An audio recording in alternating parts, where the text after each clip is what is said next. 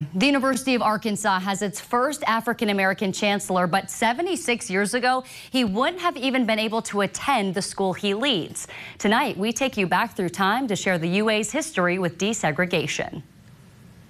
For the first time since it was founded more than 150 years ago, a black man heads the University of Arkansas. I am the chancellor of the University of Arkansas, which is another expression of the university being very different than it was in 1948. As noted in the Encyclopedia of Arkansas, 1948 was the year the U of A became the first public university in the Jim Crow South to desegregate. It was 1871 when the university was established as a land-grant institution.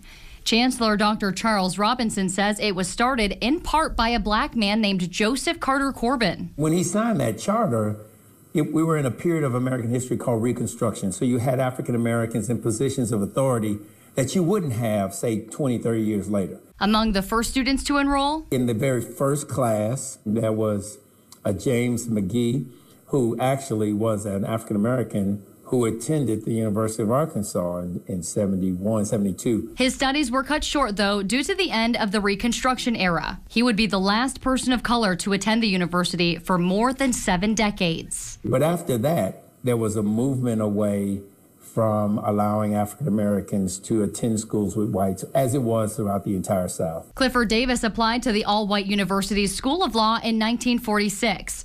He was denied, then accepted after he reapplied in 1947. But Dr. Robinson says he instead went north to attend law school, concerned about the U of A's atmosphere. If you have to petition to be or threaten to sue to be allowed into an institution, that does not suggest that it's likely to be a welcoming institution. The following year, a black man, whose name is now inscribed on the university's admissions building, began attending the law school. Silas Hunt was a trailblazer. Silas Hunt is known as a pioneer in the integration of higher education. It required courage to be the first African American to come to this campus, to study on this campus. He had to have some sense that he would have to encounter significant degrees of loneliness, challenges, maybe direct challenges to his presence here. But he was willing to take that on, and he did that, and he laid the foundation for the 6 pioneers who were the other African-American law students who followed him. Hunt, Jackie Shropshire, George Haley, Christopher Mercer, Wiley Branton, and George Howard Jr. make up the 6 pioneers. They attended from 1948 to 51, and 5 of the 6 were able to graduate. The only one to not receive a diploma was Hunt.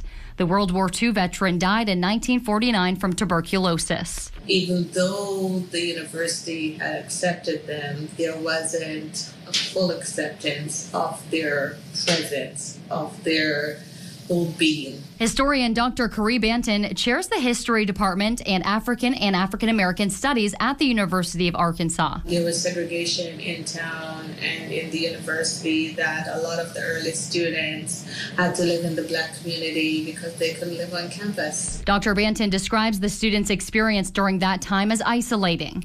They didn't have access to the same education as their white classmates, forced to take separate classes in a basement office of the law school building. That does not exist on this campus now in that way. If you want to be alone, you have to try to be alone. Things look a lot different on campus in 2024. I'm happy to call this place my alumni. Marquise Mullins, a Blytheville native, graduated in December 2023 with his bachelor's in social work.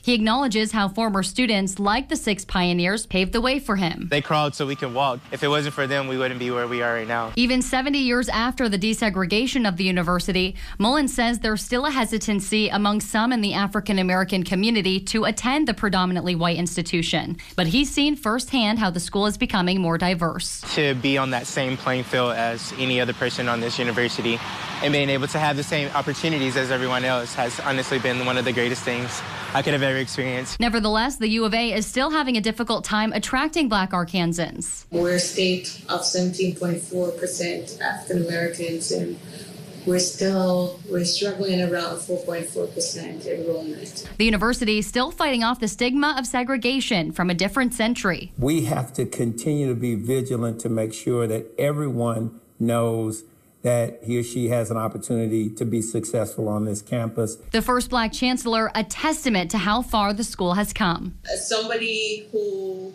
is pioneering, almost maybe in the vein of those who has come before him at the university in similar capacities, the university has much to learn from him. But for Dr. Robinson, the legacy he wants to leave behind goes far beyond the color of his skin. What I want is to leave here and know that I made a difference in just what we're talking about here.